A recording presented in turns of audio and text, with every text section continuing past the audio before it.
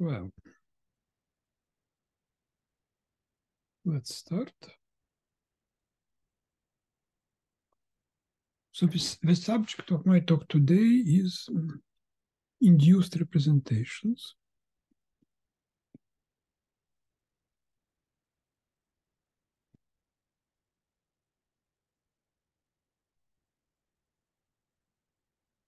So let me recall some basic definition and introduce some new definition.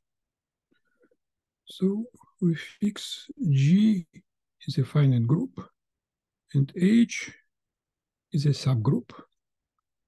And I will use this symbol to denote the category of finite dimensional representations. So I would like simply use the notation if I write something like this. This just means that T is a finite dimensional representation of G. I'm not intended to seriously use the language of category theory, just for notation.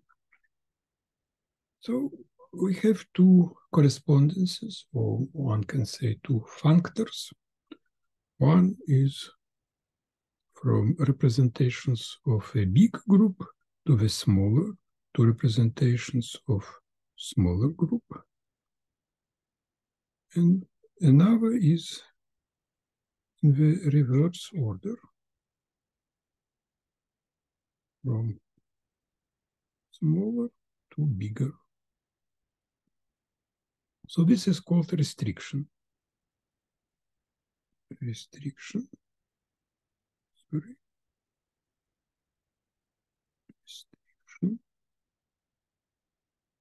In Russian, ограничение. And this is induction. In Russian, индуцирование. Индукция тут может быть плохо. По-русски индуцирование, induction. So the notation is as follows. So this procedure is very simple. So if you have a representation of the bigger group, we just restrict it to a smaller group and we get a representation of a smaller group. So this procedure will be denoted as follows. Restriction from G to H. And sometimes one can put an arrow. And this is more interesting procedure called induction.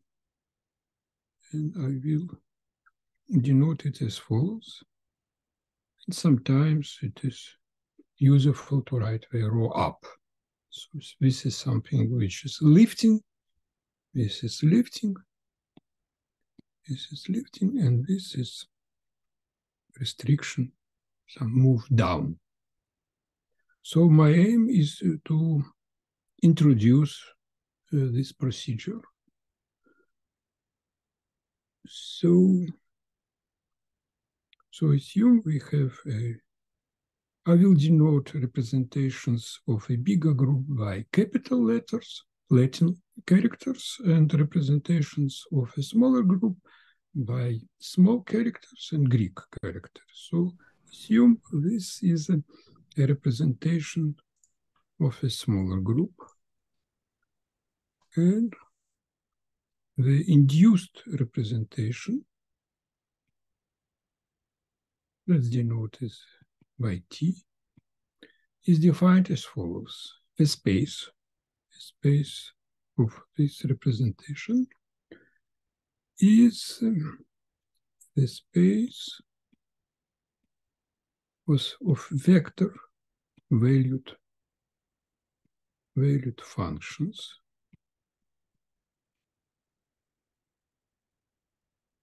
on the group G and with values in the space of a smaller representation. tau. And not all functions, but satisfying the condition such that, let me write, this is the condition for any G in the bigger group and H in the smaller group. So this is the definition of a space. And the action is very simple by the right shifts. So applying the operator corresponding to some element, to some function. And if you want to evaluate at G prime, this is by definition G prime times G. For any G, G prime. So this is the definition of this representation. It is called the representation, which is induced by tau. So this is the definition. It's easy to verify it's correct, so we get a representation. So what is the dimension? The first remark, the dimension of T is equal to what? The cardinality of this homogeneous space and times the dimension of tau. So this is pretty easy to see because... Простите, а там должно быть h по g? H по G? Ой, извините, это я перепутал просто. Нет, видите, я ведь пишу косую черту вот в этом направлении. Да, я понял, перепутал. Да. Угу. А что означает направление вот черты? Что, простите? А почему черта слева направо, а не справа налево? А бывает и так, а бывает и сяк. Я имею в виду, почему G по H в другую сторону не пишется? А потому что мне нужно левое действие. Видите, мне нужно левое действие. Если бы я бы писал правое действие, то я бы писал вот так. А это левое действие. Спасибо. Можно и так, можно и сяк. Это в зависимости от ситуации. Yeah. So this is easy to see. Why? But because let's represent our group G in such a form. This means that we take some representative of the cosets. These are representatives. And this is disjoint union. And then the value of a function f is uniquely determined by its values on this set of representatives. So this means that actually we get this factor and not the whole number of points in G. And because we have vector functions, we have to multiply by this quantity. So the first result is called induction. Induction is stages. Поэтажное индуцирование. Induction in stages. What this means? So assume we have G and H and some subgroup K. And assume tau is a representation of K. So what we can do, we can apply the induction procedure first from K to H, and next take the induction procedure from H to G, and apply it to tau. And the claim is this is the same as taking simply this induction. So this is the claim.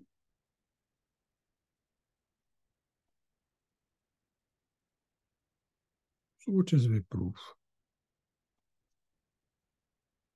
Proof is as follows. So let's analyze what is the space on the left-hand side. So by the very definition, this space is the set of functions on G. So this is a function on G, but its values are in the space of functions on H. So these are essentially functions of two variables. So these are functions on this product. And they satisfy the conditions. The conditions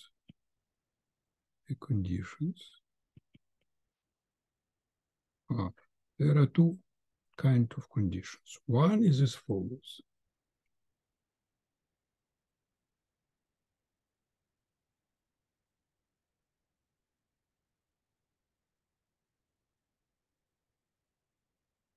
This is because we are dealing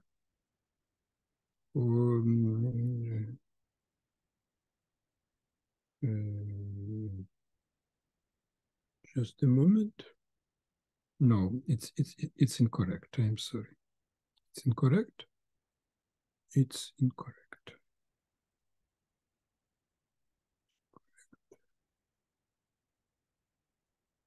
It's incorrect.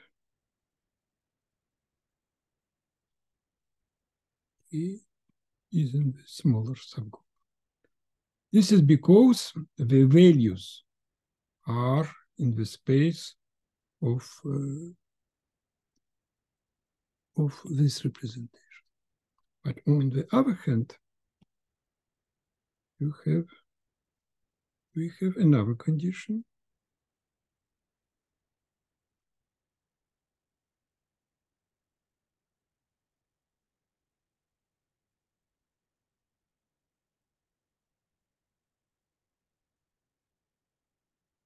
Another condition, which is related to another induction procedure.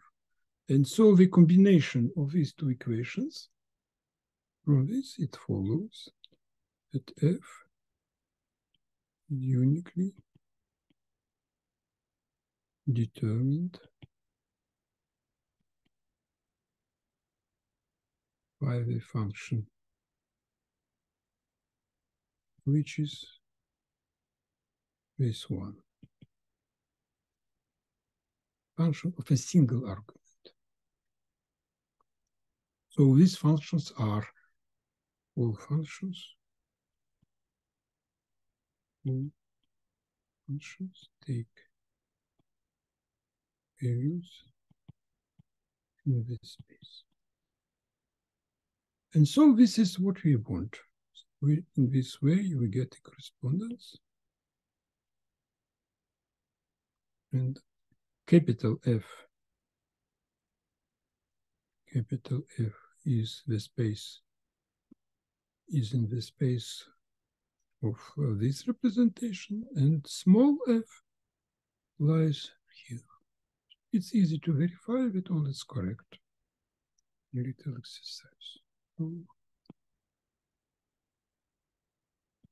If something is not clear, just try to verify yourself. Maybe some questions about this?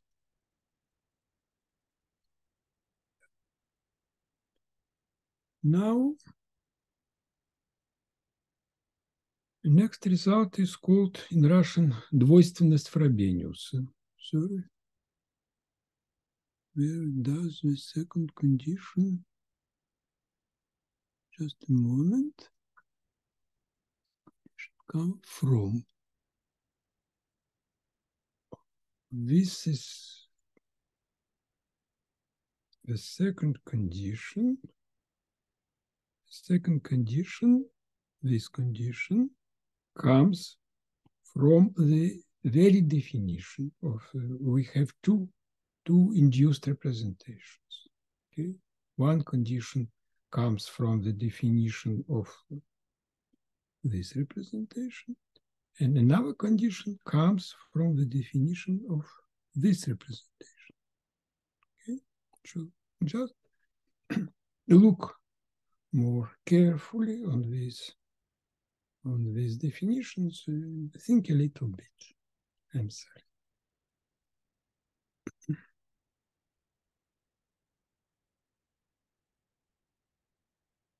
So let me explain now what is Frobenius reciprocity.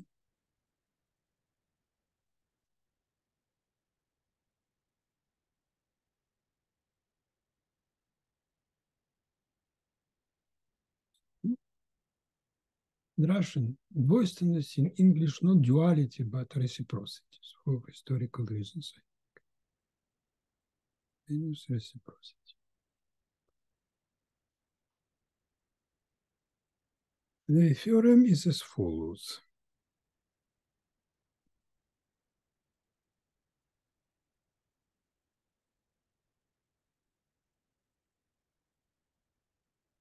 So we assume that we have G and H and representation tau of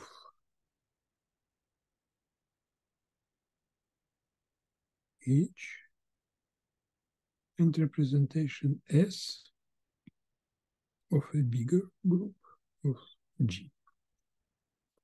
The claim is as follows, that there exists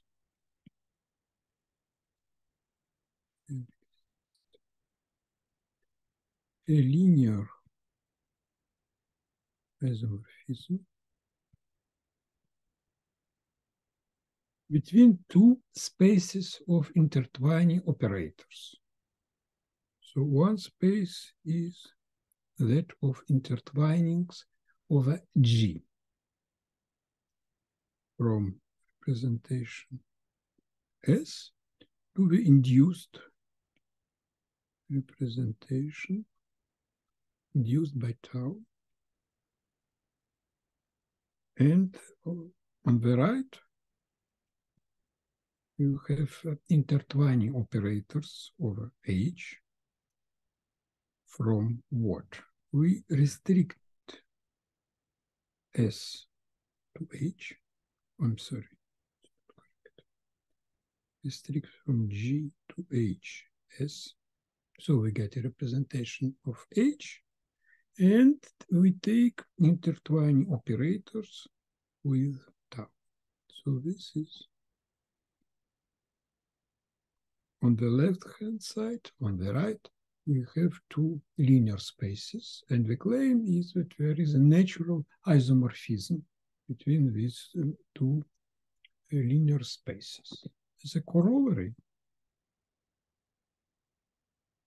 immediate corollary, you have the following. Then the quantity nu, so this just the dimensions of the spaces,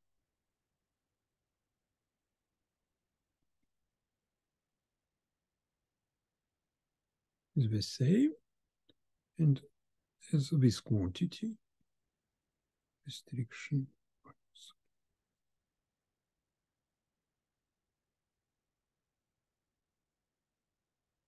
So in particular,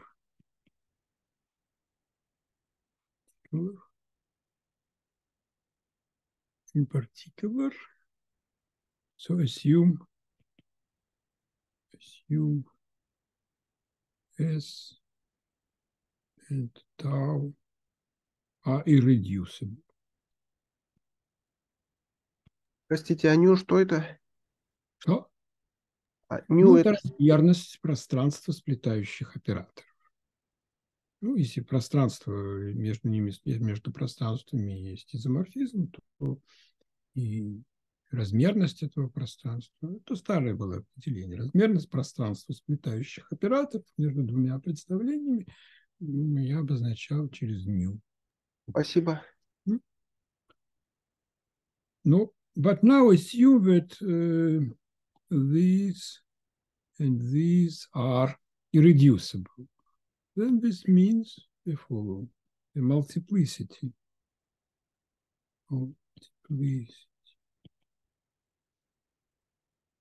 of S of irreducible representation in the decomposition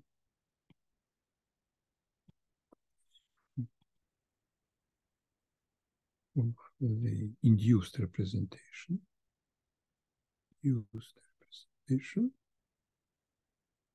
by tau is the same as multiplicity of tau in the restriction of S to H. So this is reciprocity. So this is a truly fundamental result. Now, what is the proof? I will construct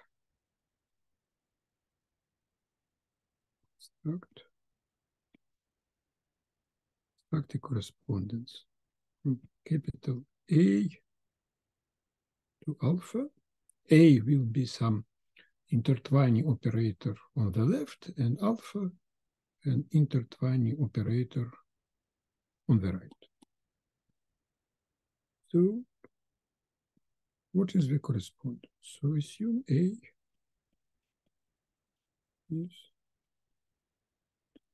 intertwining operator from the left-hand side. And I want to construct the corresponding, this correspondence. What is this? The definition is as follows. So assume X is a vector from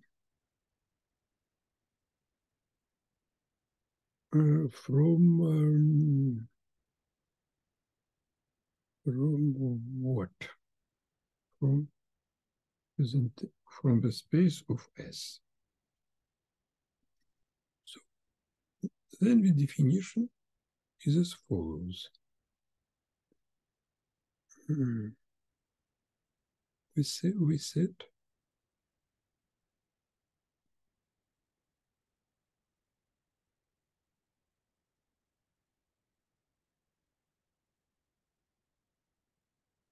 what is written here?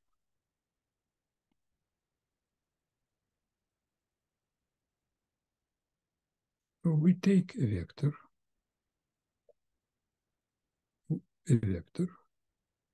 we apply to it the intertwining operator, we get a vector in the space of induced representation. So this is a function on the group, a vector valued function. We take its value in the unit element of our group, and we get some vector. What? So we get, so on the right,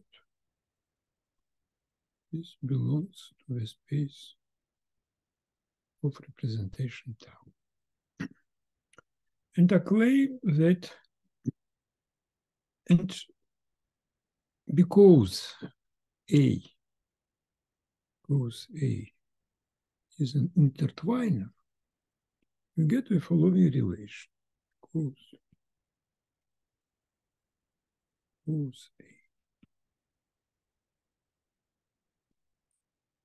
twining operator, you have the relation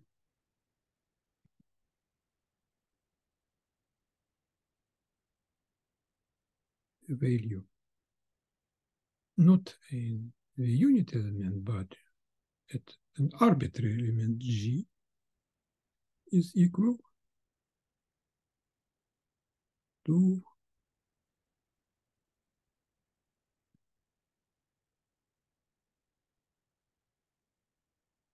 this.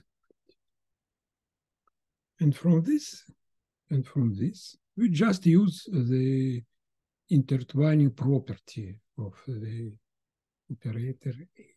And from this we see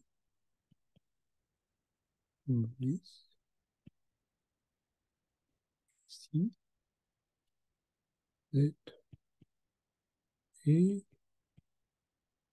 uniquely and by. So what we get? First we get a correspondence. So first we get a correspondence from A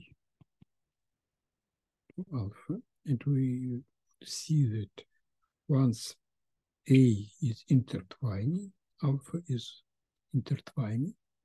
And next we see that actually we can reconstruct A from alpha.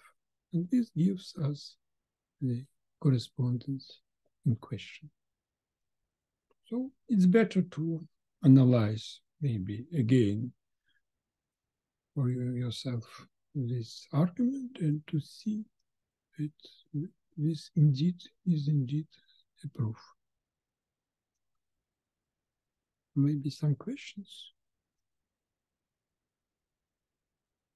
Well, so this is truly, I repeat, a truly remarkable result. Actually, it holds in much greater generality, it's not only for finite groups. Some version of this result works for more general groups and more general representations, but in this situation is pretty clear, rather simple. And we will see that it is really useful.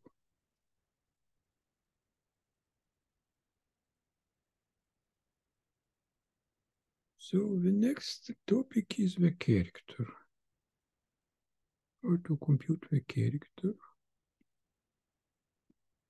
of induced representation.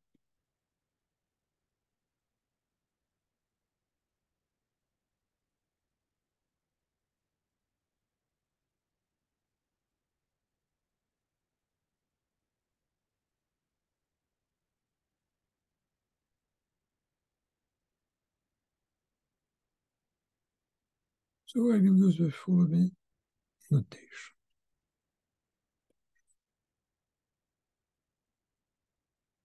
If y function H, which is subgroup of G, then y tilde is function G such that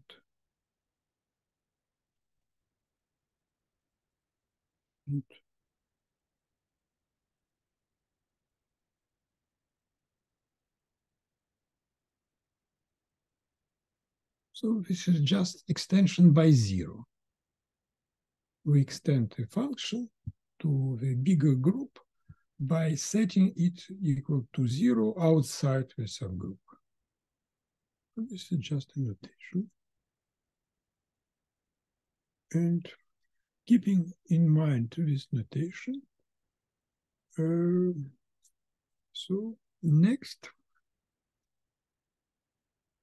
write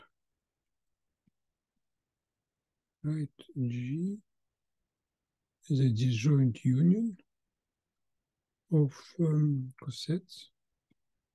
So we just pick some representatives of the cosets.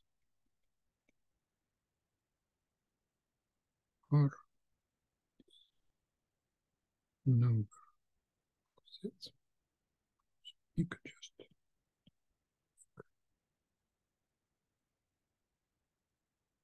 elements. And in this, and the result is as follows.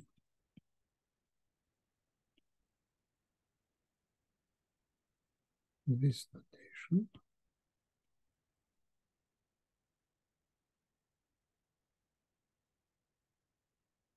So the character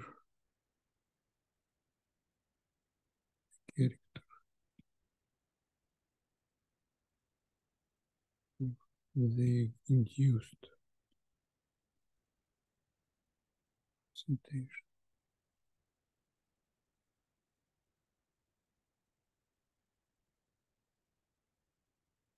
is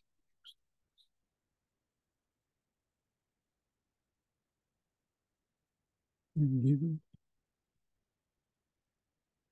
by the following formula.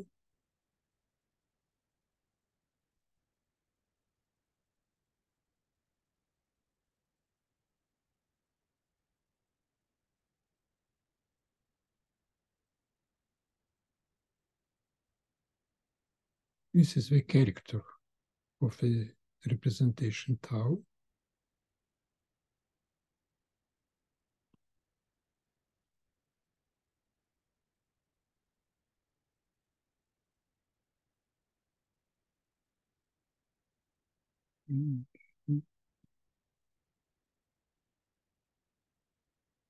So this is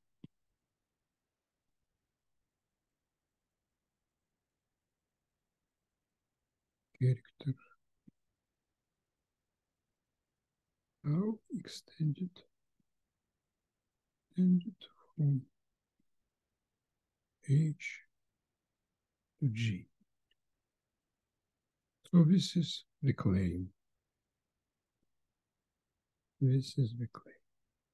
So this is a way to compute the character of the induced representation given the character of a smaller representation. The first remark is the remark as follows.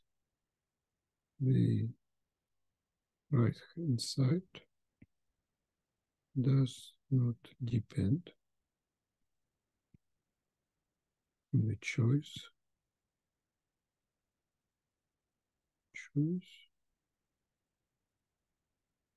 of these, because they are non-canonical. I want to emphasize this fact that this choice is not canonical. We can multiply, we can change.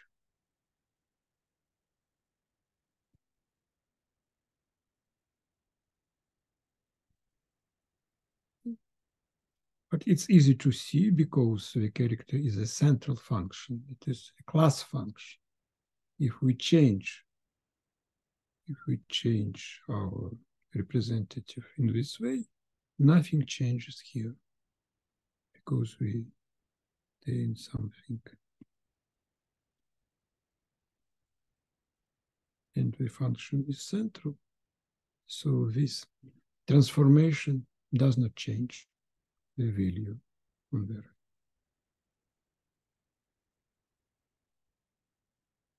And now the proof.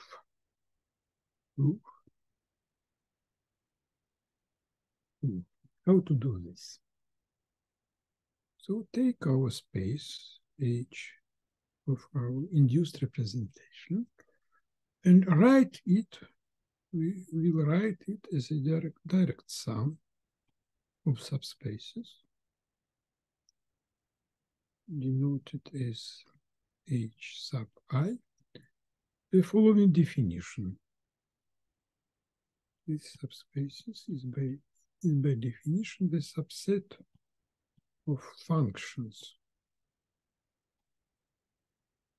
of our induced representation such that they are support of F is contained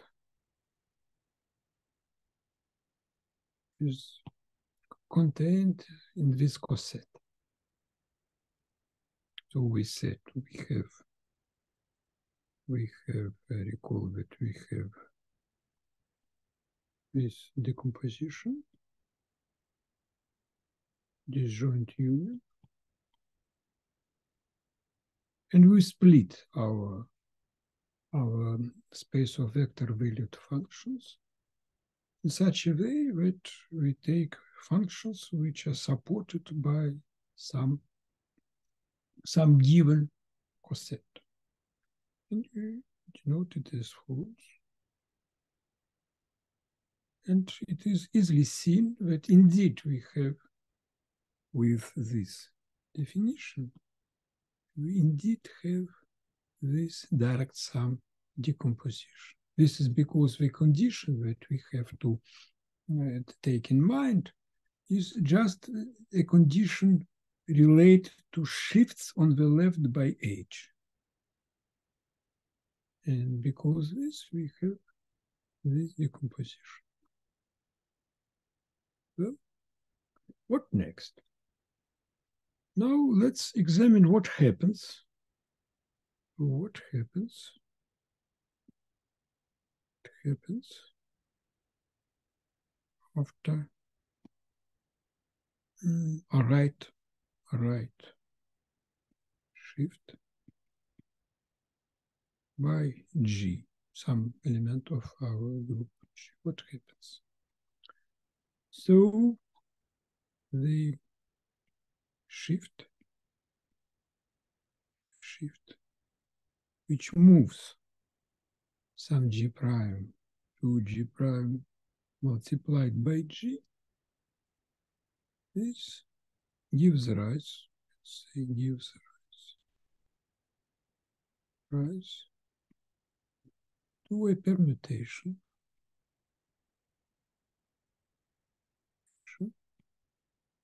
of what? Of the cosets and heads of the subspaces.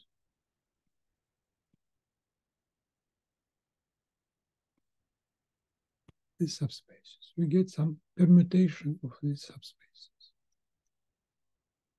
Namely,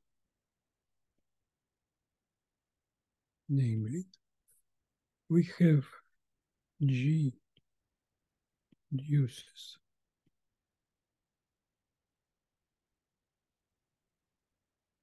a map from some hi to certain hj precisely if we have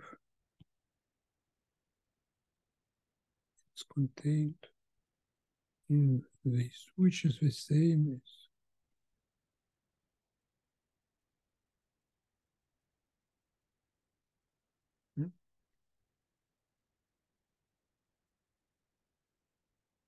So now let's introduce PI. This is orthogonal projection. Orthogonal, not maybe orthogonal is not good. Just projection. Projection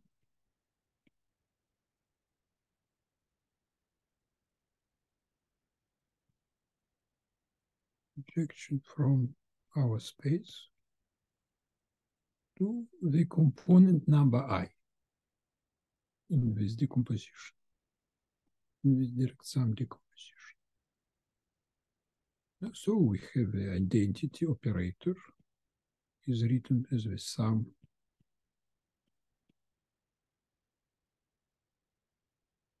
with projection operators, and we have the trace, the character,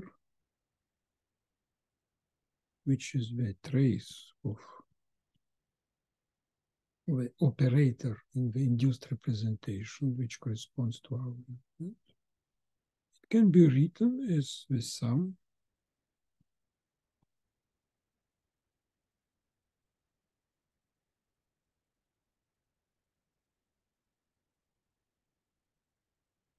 the traces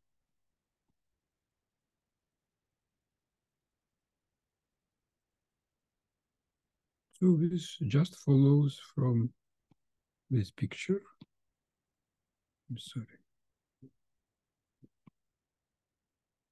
Let me write carefully. Okay, right, even so.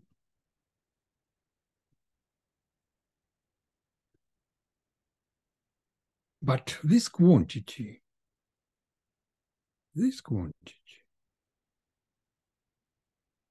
can be written as follows. This is the sum of a smaller subset, namely the sum over I, such that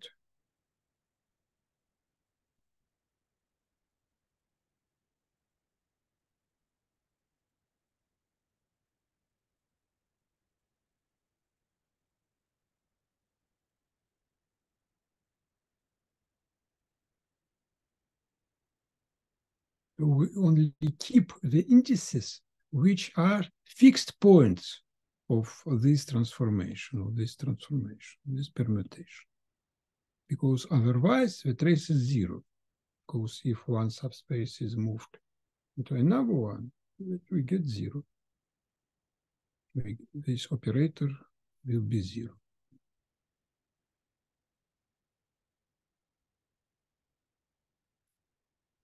But now we remark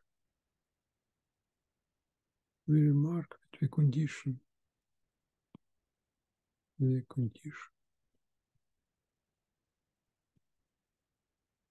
this one, this condition, this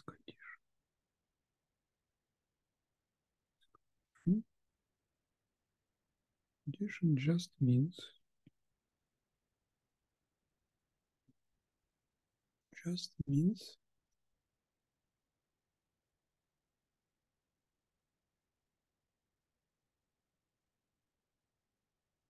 indeed this is the same. This condition is exactly equivalent to this one. Okay? And this gives us the result, because this gives the result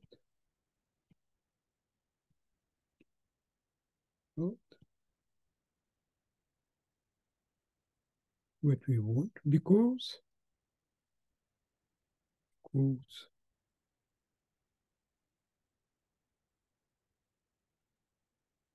is this?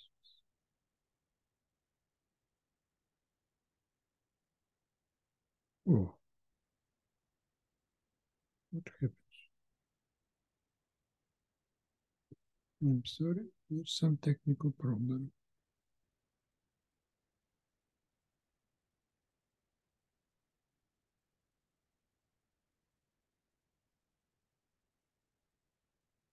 Mm. Mm.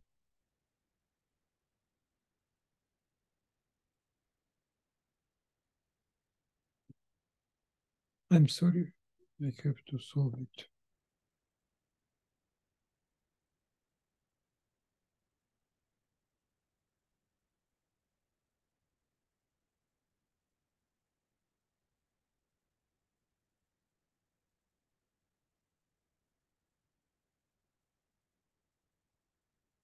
Excuse me.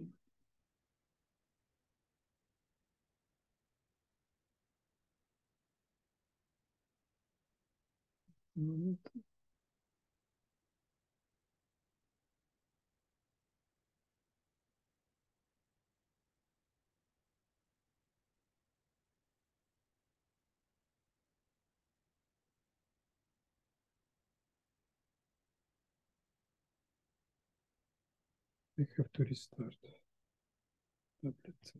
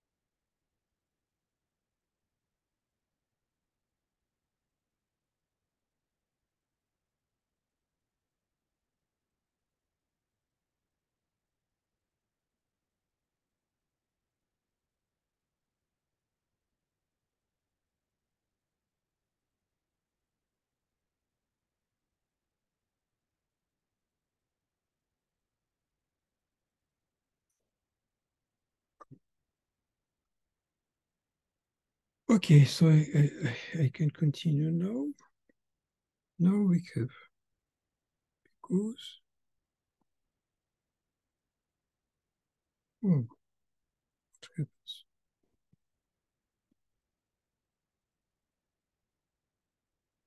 One.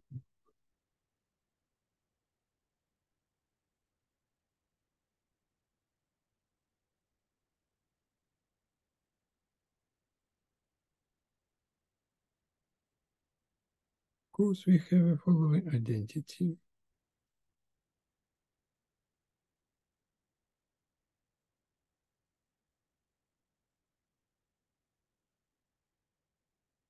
The value of this function is equal to 0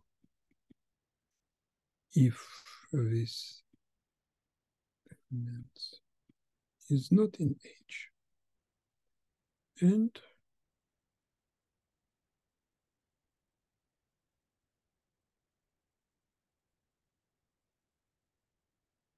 if is H. And from this we get the result. So this completes the proof. So let me recall what we prove. We prove this formula.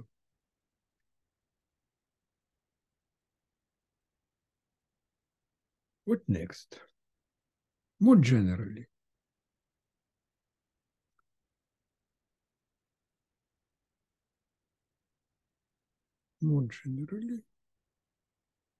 induction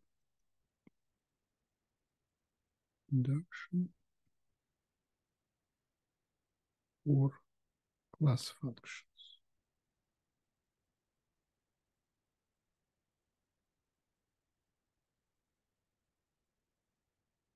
So this results suggests us the following definition. I need some notation for the class function. So let Z of G the subspace class functions or central functions. This means that we consider functions which are constant on conjugacy classes.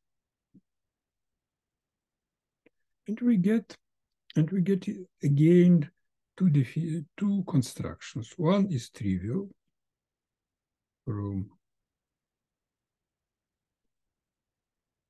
to H, which this is restriction. It's obvious that restricting a central function to a subgroup, we get again a central function. And induction, you have induction from central functions on the subgroup to central functions on the group. And this is given by the same formula as above. Definition of induction. So assume phi is a central on H, and we assign to it a capital phi. Assign to it a capital phi. Central functions on G as follows. Is equal to, let me write as follows.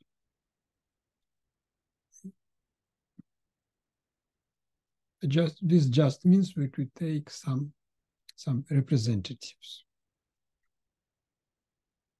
Take the extension as before and write this formula. And again, it's easy to see first that the result does not depend on the choice. Does not depend on the choice of its elements, because if you shift by some elements from H, this does not affect the value of this function. And next, y, the result is y phi is center. Okay, one can, the reason is follows. We can rewrite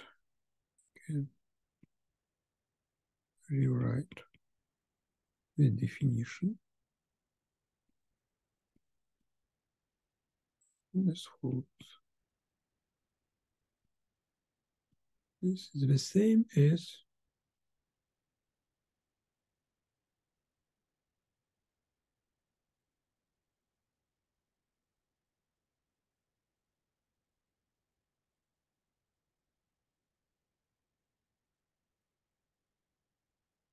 indeed, this is exactly the same. But now our claim becomes evident because what you write here is an averaging with respect to conjugation by elements of G, and such a function is obviously a central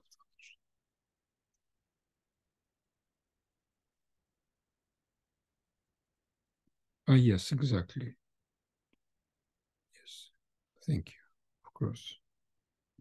Thank you, indeed. So now this is evident. So evident, and the claim is reciprocity. Frobenius, one can say reciprocity for this procedure. So this is analog of Frobenius reciprocity, but on the level, at the level of central functions. So let's write capital phi as before reduction. In this notation, the claim is as follows. Let me write, and then I will explain the meaning.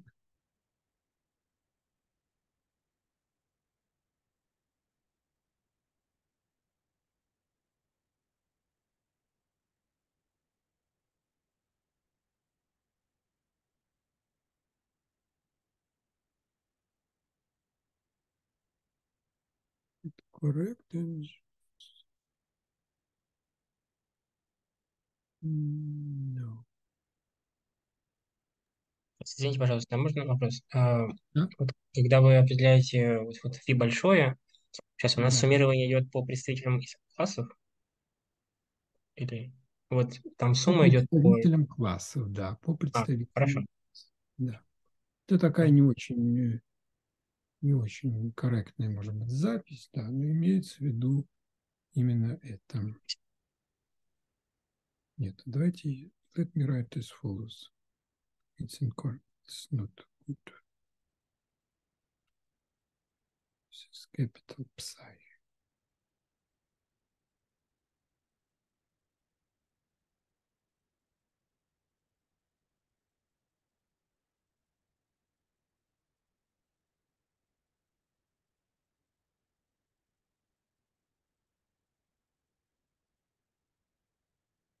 What is this? This is scalar product. Scalar product in the space of functions of G. And the scalar product is using this factor division by the order of a group G. Likewise, this is similar. So one proof of this result is as follows. One can use the fact that any central function is a linear combination of the characters, and for characters it's true by the Frobenius reciprocity. But one can prove it directly and in a very easy way. So we prove direct proof is as follows. So here I had to write it. Phi is capital psi is a central function on G. And so the left-hand side, so I mean this, by the very definition, can be written as follows. So we have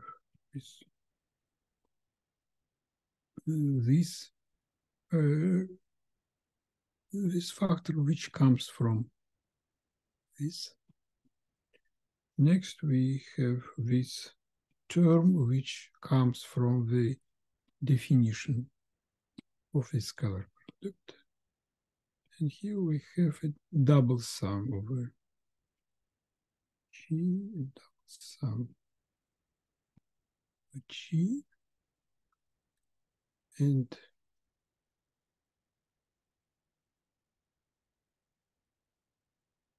psi.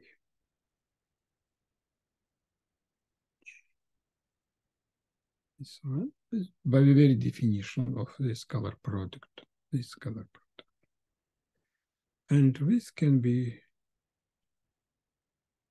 written as follows. Just interchange the summations and then we can write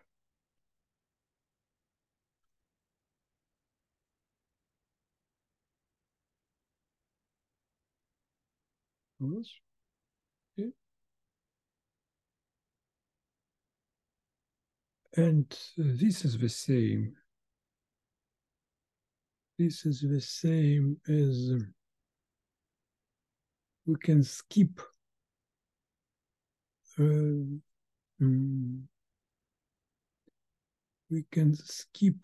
summation, can skip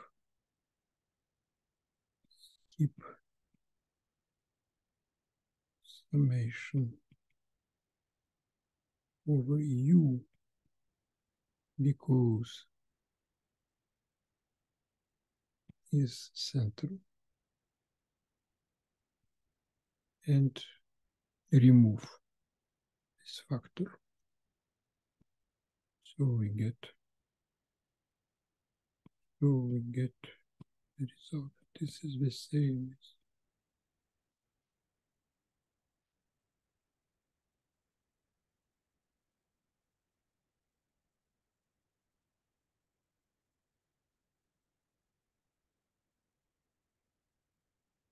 and by the very definition of this object, this is the same as the sum the H.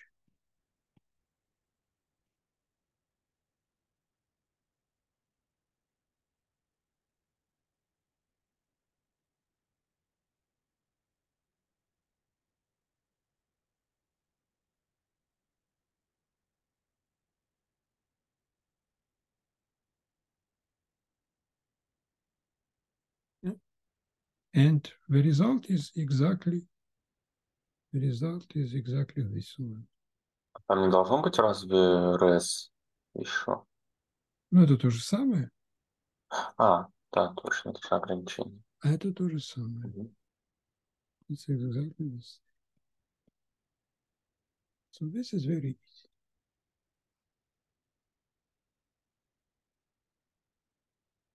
Okay, so I have some question.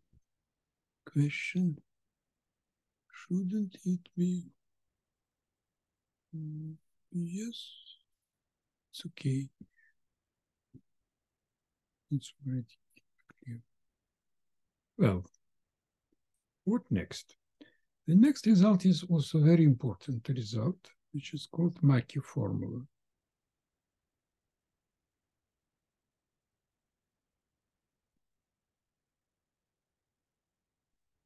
George Mackey was an American mathematician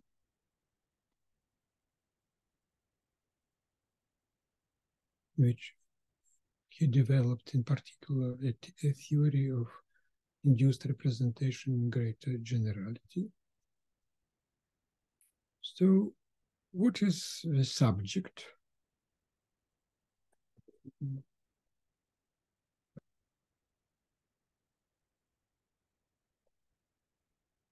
So what is the subject? So assume that we have a group G and two subgroups H and some K.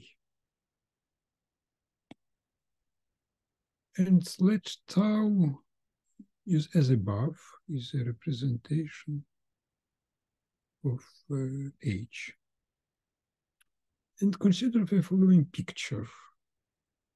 We have this subgroup and a representation tau. We lift it, induce it.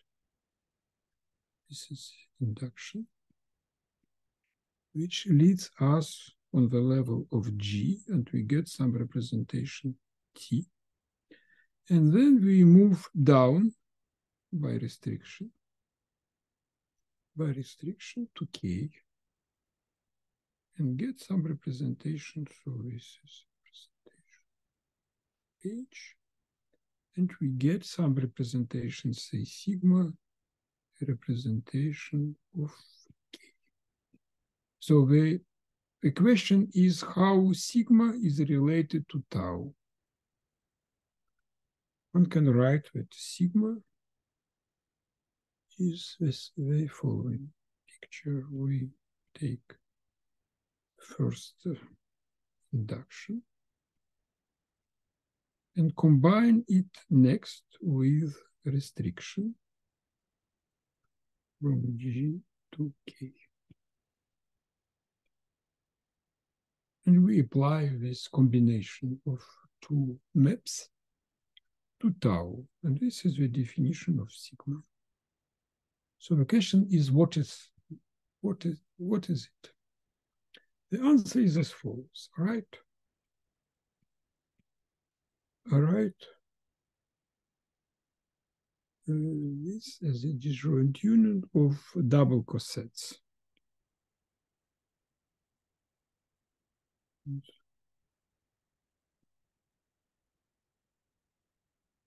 So,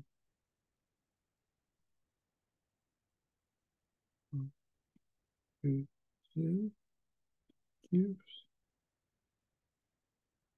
double cosets.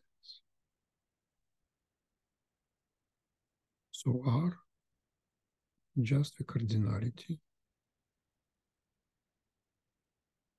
of this set.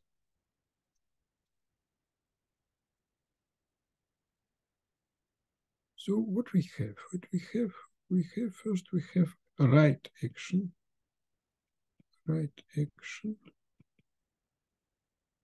of K on this. And then we denote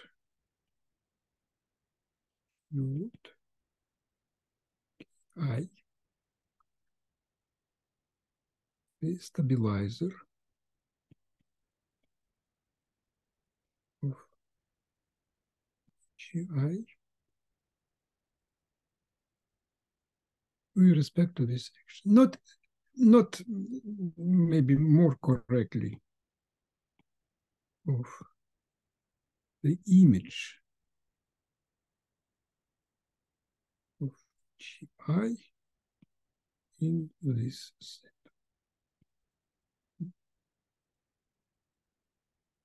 And what is this? This is the same. So we have, this is the set of elements of this subgroup such that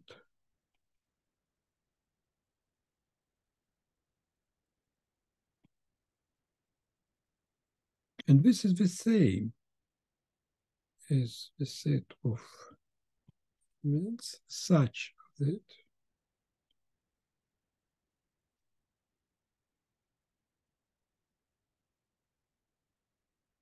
belongs to H. On the other hand, by symmetry, you have the left action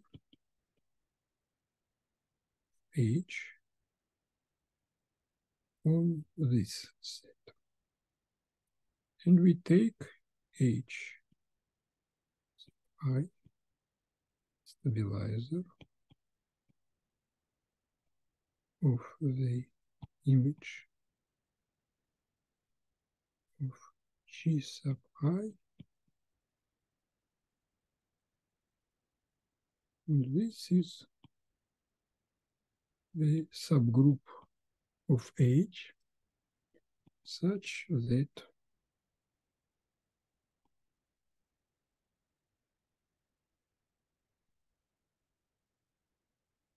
which is the same as the subgroup of H of the elements such that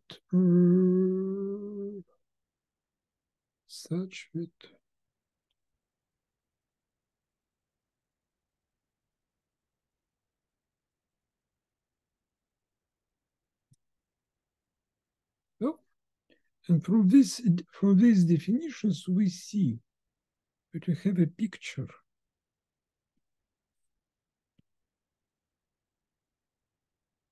and these groups are essentially the same up to conjugation. So we have one bijection, which is conjugation of this kind. And in this direction, the conjugation, the reverse conjugation. So these two subgroups are isomorphic. They are two conjugate subgroups of G. And what next? What next? Recall that we have a representation tau, and we want to combine this map in this direction with a representation and get a representation of this subgroup. And more precisely, we defined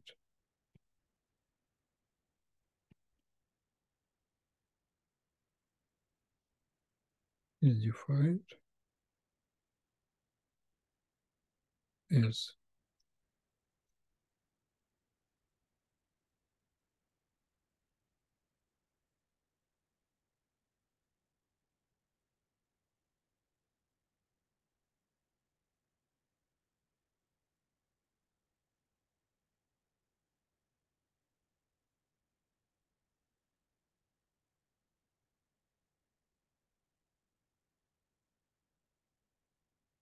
A.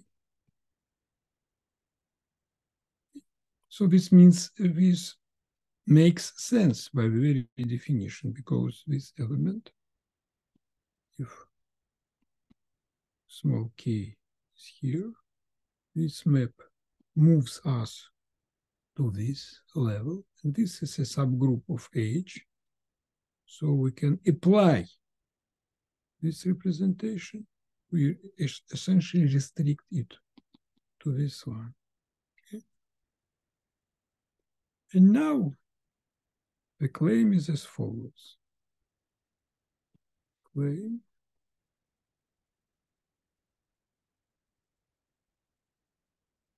Mackey formula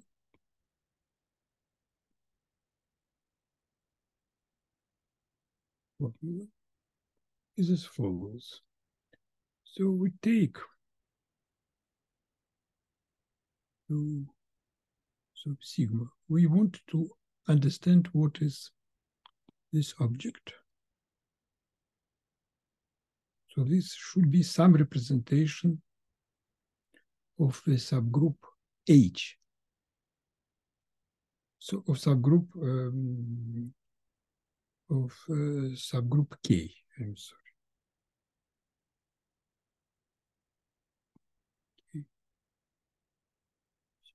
sigma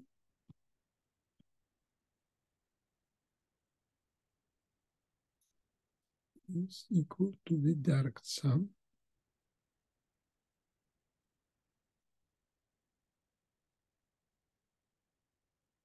induced representations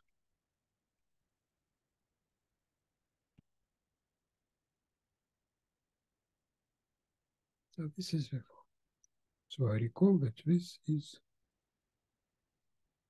first restriction and action applied to T. So the idea of proof. I have to finish soon, so let me give the idea of proof.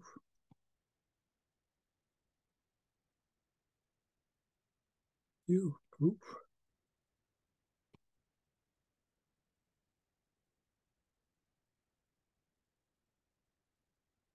So that we write h of sigma. We write it as follows.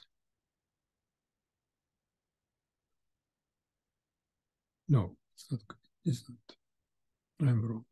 Sorry. I'm wrong. Sorry. So let H is the space of induced representations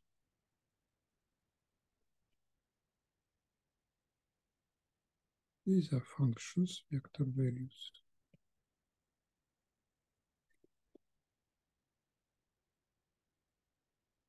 Functions.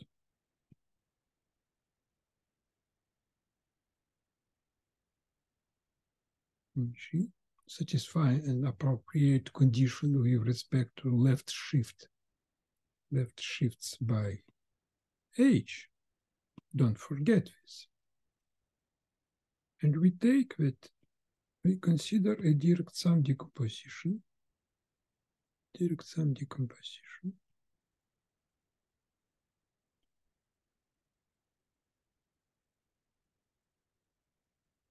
Direct sum decomposition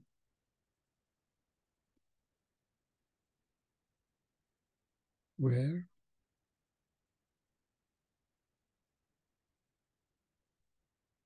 is the subspace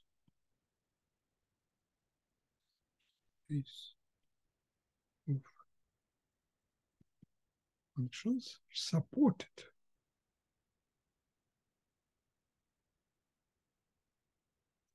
supported by this coset, this double coset. Okay. And now we just look at the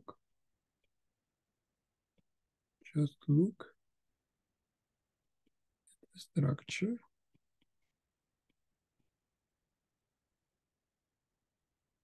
this subspace, and we can after that we can А шит это подпространство в каком пространстве? вот в этом вот пространстве этого индуцированного представления. То есть это векторно-значные функции на группе G, которые при левых сдвигах на элементы вот этой подгруппы преобразуются по представлению тау. Их значения принимают значение пространства и представления тау по определению. Так. То мы хотим сузить это представление на подгруппу К. Тогда естественно, что мы должны посмотреть, что происходит при сдвигах на К. Тогда мы приходим к тому, что нужно рассмотреть вот эти двойные классы, потому что у нас есть условия при сдвигах на H, а когда мы хотим учитывать только действия элементов из подгруппы К, то мы тогда рассматриваем К-орбиты в этом пространстве.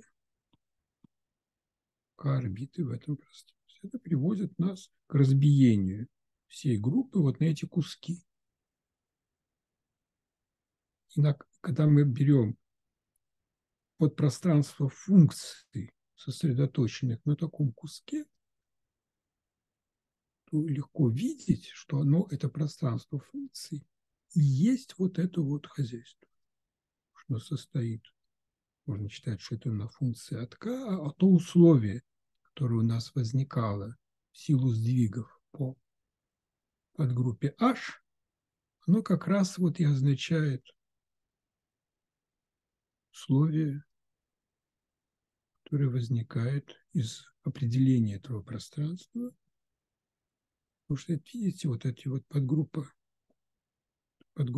K с индексом I, это именно та подгруппа, которая в результате сопряжения этим элементов перебрасывается сюда, H.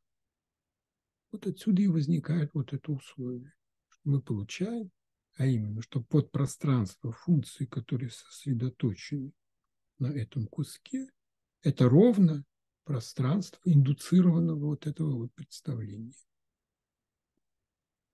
Надо немножко подумать. Спасибо. Вот, собственно говоря, это, может быть, конечно, надо еще расписать более подробно, но как бы вот идея есть. Я думаю, что на этом надо закончить. Я еще хотел рассказать, но не успеваю. Давайте мы тогда на этом закончим. А можно вопрос, пожалуйста? Да, нет, пожалуйста, я как раз и имел в виду перейти к вопросу. А где можно прям подробное доказательство вот этой теоремы посмотреть? Не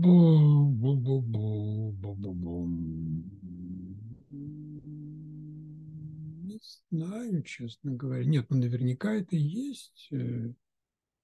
Наверняка это есть. Мне нужно подумать. Какие тут у нас есть стандартные учебники, есть Фултон Харрис. Я не знаю, если это там. Что еще? Есть вот эта книжечка замечательная Эттингофа с его студентами. Надо мне посмотреть, если это там.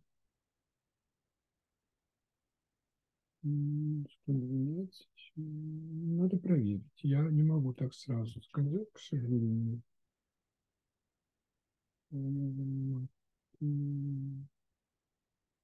Не уверен. Вы знаете, самый лучший способ – это продумать самому. То есть я не хочу вам сказать, что это не я, конечно, придумал эту теорему, вы понимаете, но самый лучший способ – это вот подумать самому. Это лучше всего. Но, тем не менее,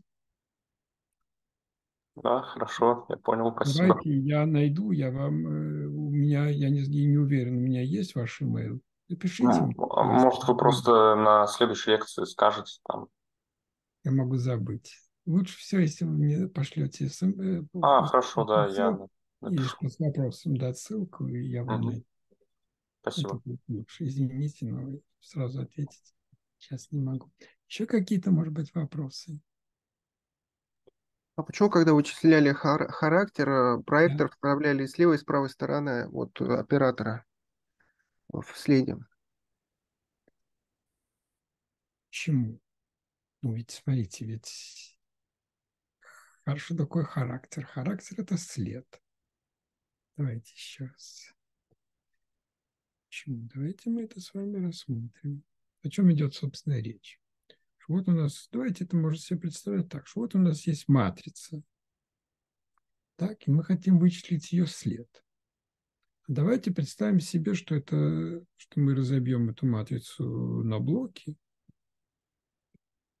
Мы ее разбили на блоки. Да? Тогда мы след можем вычислить так. Сначала мы можем взять след вот здесь, прибавить к нему след вот здесь, прибавить к нему след вот здесь.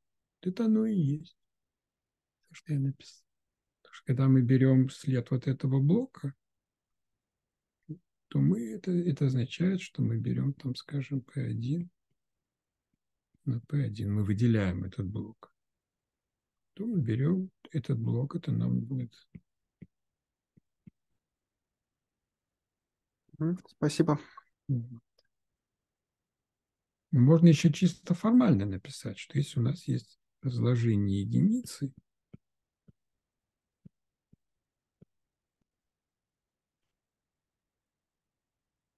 тогда всякий оператор можем записать в таком виде, что это будет сумма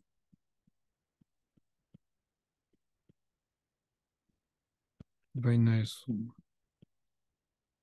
Но вклад в след будет вносить только те слагаемые, у которых и равно g.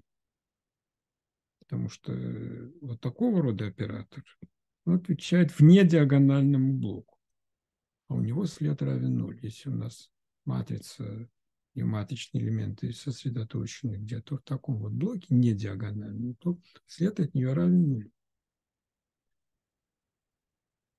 Я ответил, да? Спасибо. Ага. Еще какие-нибудь вопросы, пожалуйста. А если мы индуцируемся с нормальной подгруппы, то там характер будет 0 вне группы, да? В смысле, в дополнении.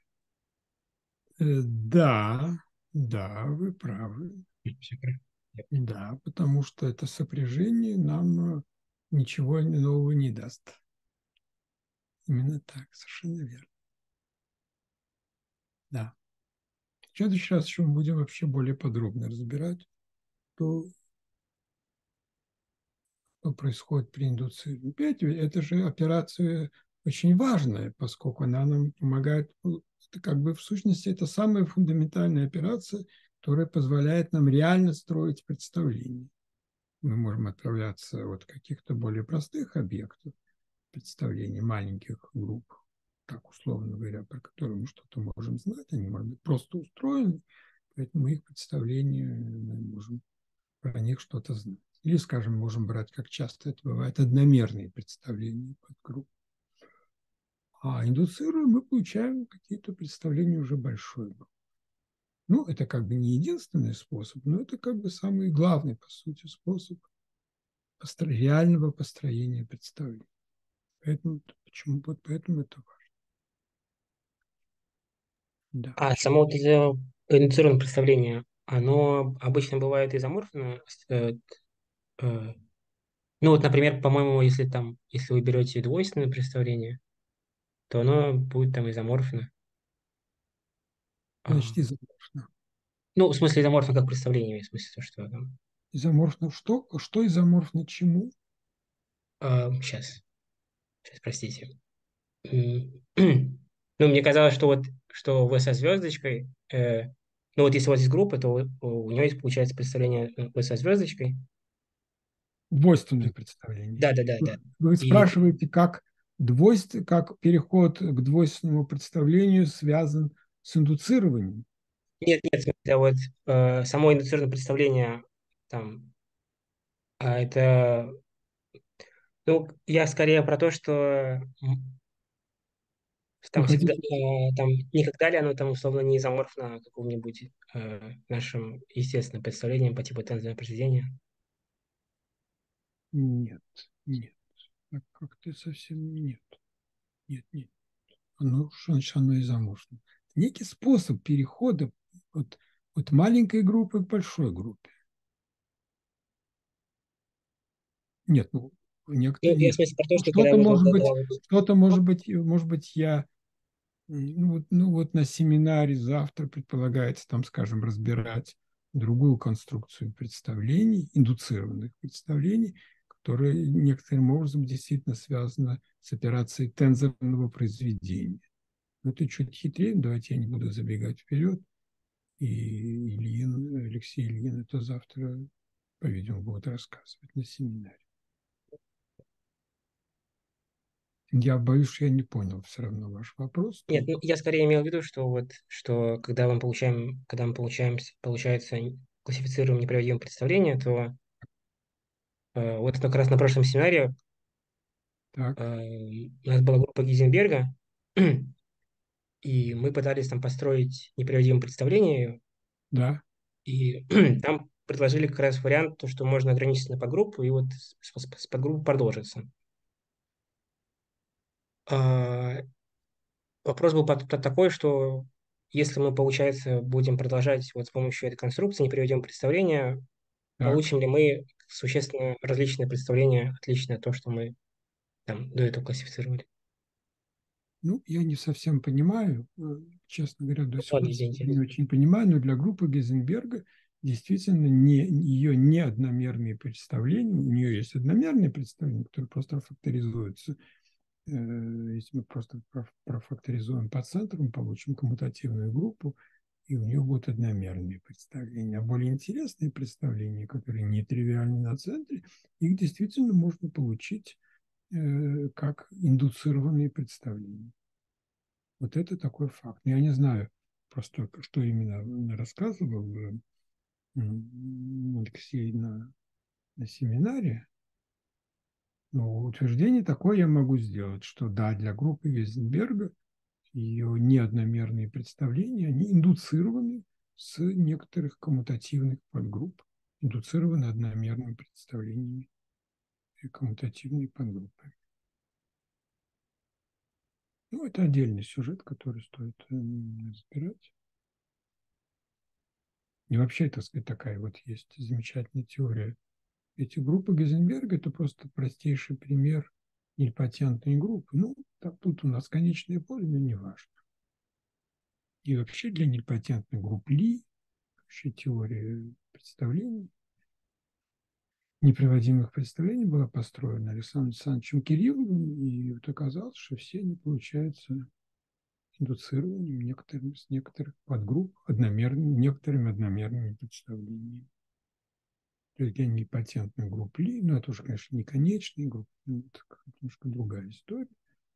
Но операция индуцирования в этой ситуации приводит к очень такой прозрачной, простой и законченной картине. Ну, хорошо, я боюсь, что я не ответил на вопрос, но мы можем с вами потом это обсудить, чтобы я лучше понял. Какие-нибудь еще вопросы, может быть?